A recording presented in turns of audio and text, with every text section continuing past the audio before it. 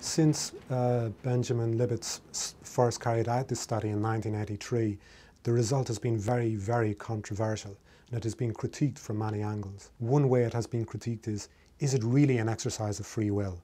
When people make spontaneous movements in response to a clock hand, perhaps they are not exercising free will, perhaps they are responding to the clock or some other aspect of the study.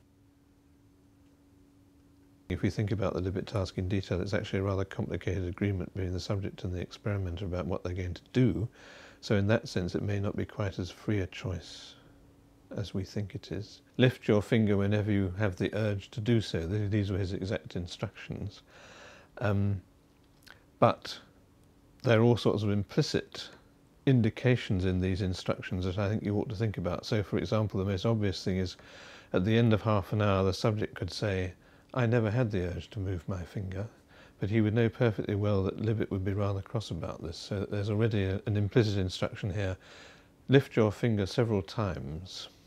And if you deconstruct it even further, the instruction has to be something like, lift your finger several times during the course of this period in such a way that I can't predict when you're going to do it. Which now becomes rather a complicated instruction, and it's really no longer so free in a sense. I mean, paradoxically, you're being told to behave as if you were a free agent by producing something unpredictable.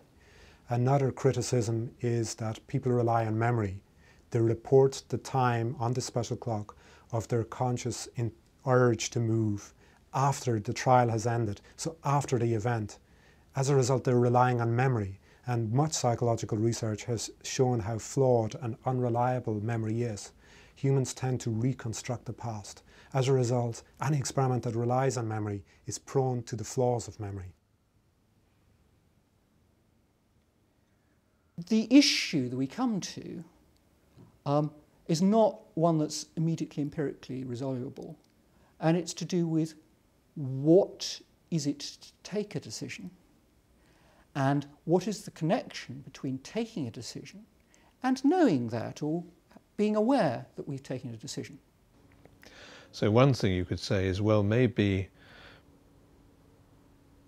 the conscious experience of decision-making does not reflect free will, but maybe there's no reason to conclude that the unconscious process of decision might not still involve free will. The problem with that idea is that traditionally we think that we can only be held responsible for decisions that we were made consciously and deliberately. So if decisions that are made unconsciously don't sound quite right in terms of allocating responsibility. But I think we have to start more from a conceptual analysis than from this simple idea that if I am not, if an action starts at an unconscious level, then it's not our action. I don't think that's a valid argument. So I think that's what we need to better understand. And then once we understand this at a conceptual level, we can see how neuroscience or cognitive psychology might support these ideas. So I think the intuition that decisions have got to be conscious can be unpacked in terms of an intuition that decisions have got eventually to lead to awareness of the decision and what's decided upon. But this can be via the production of an effect that arises after a slight time lag. That means that the Libet experiments prove nothing about the freedom of the will, in my view. All they might show, for all we know, is there might be a time lag between taking a decision as an action-determining event and our becoming aware of it. Well, that's fine and dandy, but I don't think we should stay awake at night sweating about this one. Despite Libet, despite determinism, indeterminism, you still believe yourself that we do exercise free will? Yes, I think we do, and we have this strong intuitions that we do. And I think that the aim of a good philosophical analysis is to account for it. I mean, I kind of believe that our intuitions are quite deep. And what we need is not to demonstrate that they are false, but rather to provide the apparatus, the philosophical tools to elaborate them. Just let me say something more about why I think we do experience freedom. We can experience its loss. I might lose my temper with a colleague over the phone who's not getting his job done. I might well report that I could feel myself losing it. Now, what is this feeling that you're losing it? It is to feel something outside your own will, like a fit of anger, increasingly determining what you're doing. And as you feel your action being determined by something outside your own will, so, I put it to you, you will feel your action no longer being determined by yourself. I think it's very hardwired, this experience of free will. It's rather like the visual illusions, that however much you know, if you know the Muller-Lyer illusion, which is where they have two lines which are the same lengths but they look different lengths, however much you know they're the same length, you can't see them as the same length, and I think that would apply to one's feeling of free will. It would still be there. But there is one slightly disquieting experiment that I've heard of, which is which obviously has to be replicated, where American students, half of them were told free will doesn't exist, everything is predetermined, and the other half were told free will does exist and there's good sounding evidence for it. They then gave them some test. And the people who had been told that there was no such thing as free will tended to cheat more.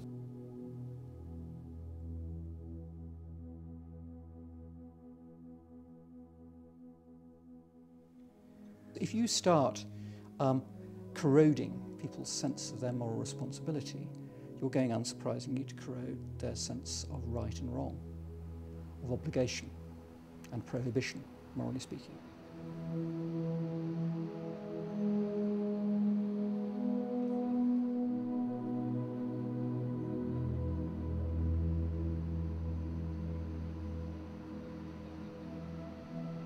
If you start running cheap lines in the public media about how we aren't really morally responsible, you could have some rather unpleasant effects.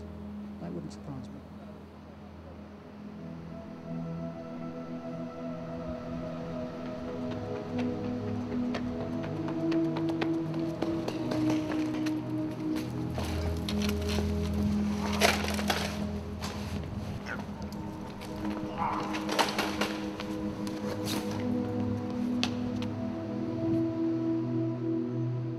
So maybe this kind of knowledge could have effects on social cohesion and things like this.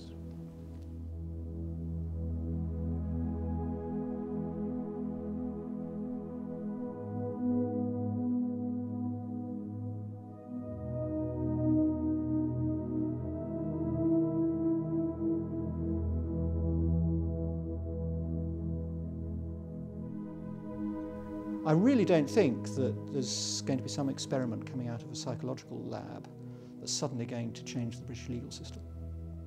But I think you can get ill or not so ill-founded sceptical thoughts clouding the way or warping the way people reason about institutional legal responsibility.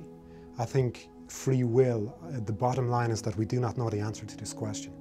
I think the importance of Libet's work is that he raised the question that the mind and the brain can act almost independently of each other, that they do not happen at the same time, that free will may just be an illusion of a brain event. And I think this is the great importance of his work. It raises more questions than it answers about free will. And I think the bottom line is that we are not in a position, we are baffled by the question, do we have free will or not? We do not yet know the answer to that question.